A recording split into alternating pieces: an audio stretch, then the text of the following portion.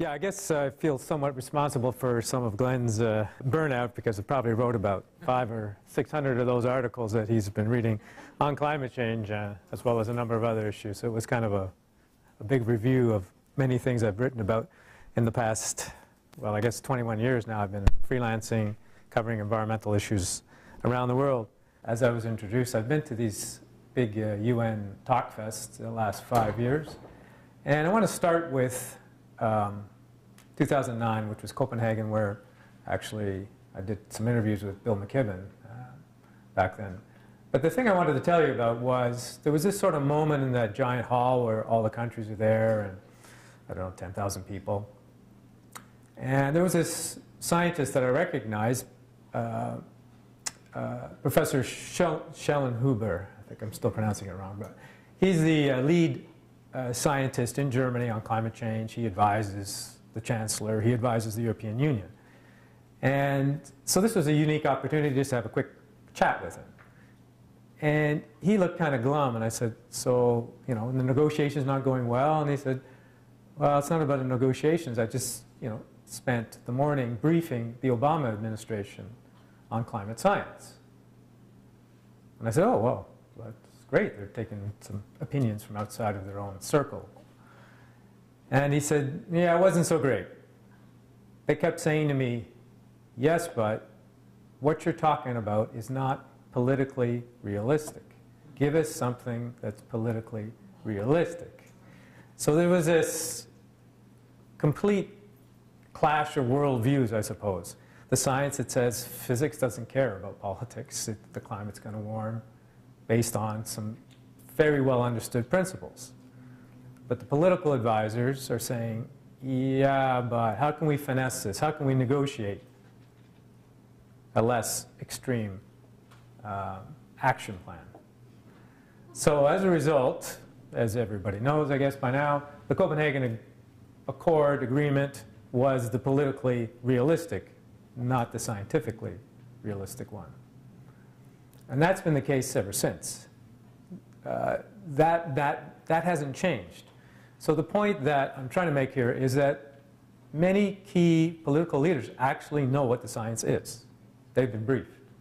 They have, you know, what they are struggling with is to find ways to completely revolutionize our economic and our way of lives so that they can meet the needs of the science in terms of keeping climate change to the least damaging amount. Not all countries, of course, go along with that particular philosophy. Some are outright deniers. Some have many vested interests in preventing any action on climate change, or indeed a strong UN climate treaty. And the UN process works under consensus. So everyone has to agree to whatever treaty that's going to come out in 2015 in Paris.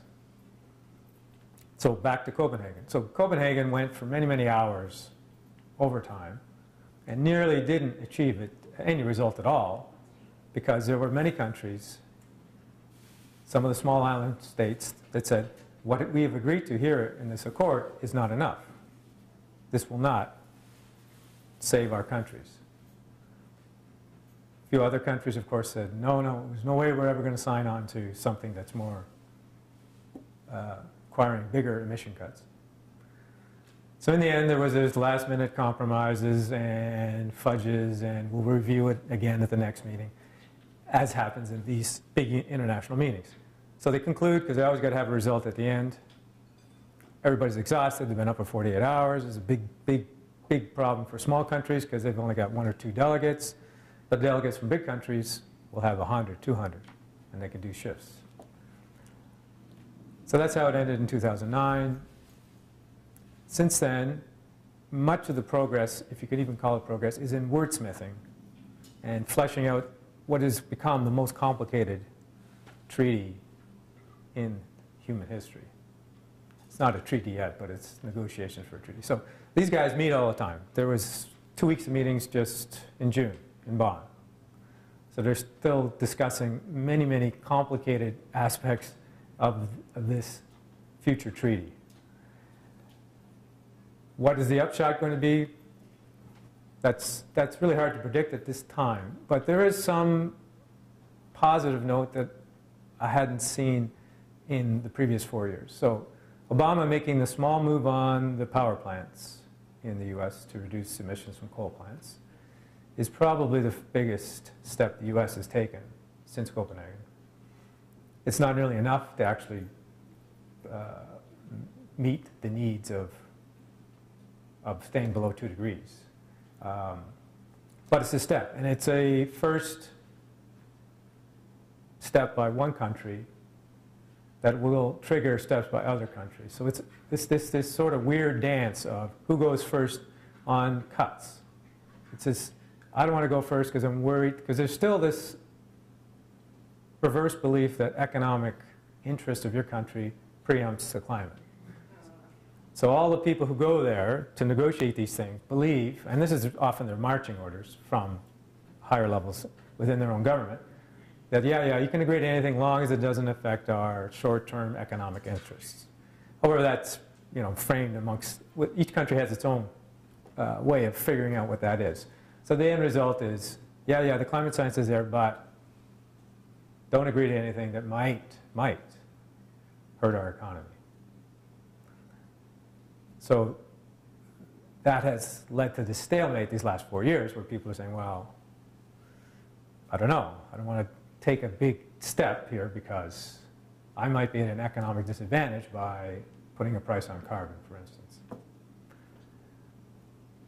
But that's starting to shift. There's a growing awareness amongst many countries, coming from as much from the public, from the science, that the shift to low carbon economies is actually smarter, cheaper. You can actually make money doing this. Germany is probably a good example. And people are beginning to finally see that. And so that's part of the reason why there's a shift at the international level. More and more countries, especially developing countries, are really keen on getting alternative energy. It's cheaper, easier to do, requires a lot less technology, and they can roll it out quicker than they can do something like building a nuclear plant. So there's definitely some progress in that respect. So here we are coming up to July. There are still behind-the-scenes talks going on between groups of countries trying to prepare for the New York summit. So this is a summit where the UN Secretary General Ban Ki-moon has made it very clear that he wants to see commitments to reduce emissions that are in line with the science. Normally, folks at these UN meetings just like to talk, nice talks, and they don't like to make commitments. So he's pushing really hard for this. Now, the Secretary General has no power. He just has moral suasion and a public platform. So it's good, and it's something. There's that move by the US. Chinese are doing some stuff as well. They're banning a lot of their coal plants now, and they said they're not going to build new ones in many parts of their country. They're shifting to renewable forms of energy. So there's some changes. So there's a lot of pressure on the big emitters especially to make commitments in New York, which is in September. That's all part of this move towards the climate treaty in 2015. So the process is New York, September, you make commitments, you say we're going to do 35% cut by 2020.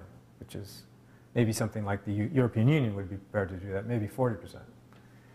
And then the next bit is how do we get everybody else to move along in the same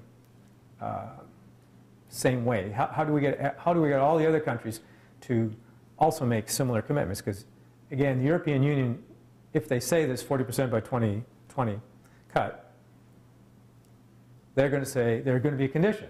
If everybody else moves along at the same time. Not necessarily 40%, but within some parameter of something that's in kind, an effort that is in kind. And that is how a lot of these commitments will be framed. They'll all be framed like, sure, yeah, we'll do this, but you guys got to do something too. So then it gets, the post-September New York period is thrashing out, okay, what are you guys going to do? So when it comes to the next climate COP in Lima in December, that's where other countries will say, okay, well, this is what we're going to do. And from that period, December of this year, through to Paris for the final meeting, is working out all the nasty, messy details of who's going to do what, how much, when, and how you're going to check to make sure they're actually doing what they said they're going to do. There's verification, mitigation. It is a very, very complicated treaty, as I've said before. The language, if you go to one of those meetings, you would not know what they're talking about. It's extraordinarily technical. You'd never know what's taught about climate change. Sounds like a trade deal. Because it's very legalistic, lots of lawyers involved, lots of policy wonks. It's not even the scientists, there's hardly any science, there's no science really involved in that, and even the scientists don't know what's going on, because it's completely a different world for them. So that's our framing. So we get to 2015, we get the Paris Agreement. Is the Paris Agreement going to deliver what the science says is needed? Short answer, no. The world isn't ready to make the kind of emergency commitment that Glenn was talking about. Individuals might be, sure. Maybe some countries, maybe the odd one. A lot of the Small Island states that are already losing land and suffering, they'd probably be willing. And some of them are going to be 100% renewable by 2020. So the agreement in 2015 will be a rolling agreement. So it'll be a 5-year agreement in the sense that, yeah, we're going to agree to do this, but we're going to review everything in 5 years to accelerate. And this is like not a fudge so much as a recognition that many countries aren't yet ready to do a lot and not prepared. And you want to have flexibility because it turns out the European Union's experience has been they can cut emissions a lot faster than they thought they could. So their original target was 20% by 2020, but they achieved that years ago. They're already well over 20%. And they could do 30 easily. Push themselves to 40, they take a little bit, that would take a push. So far, you know, the lesson is it's been easier to cut emissions than most people had anticipated.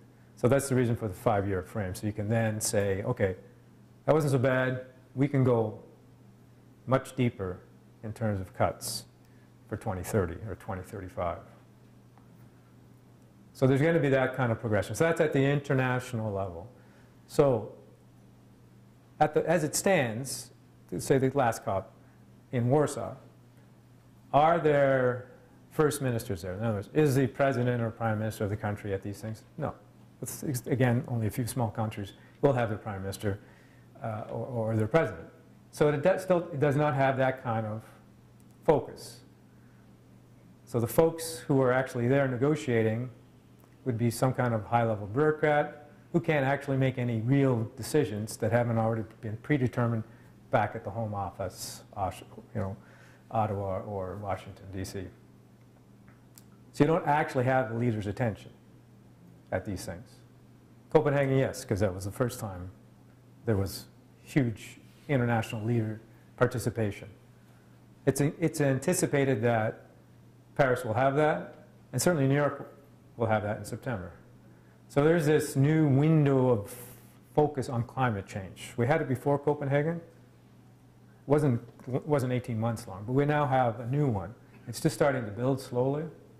The Obama administration, for all of their faults, seem seriously committed to act on climate change. Again, not in line with the science. That's still too soon.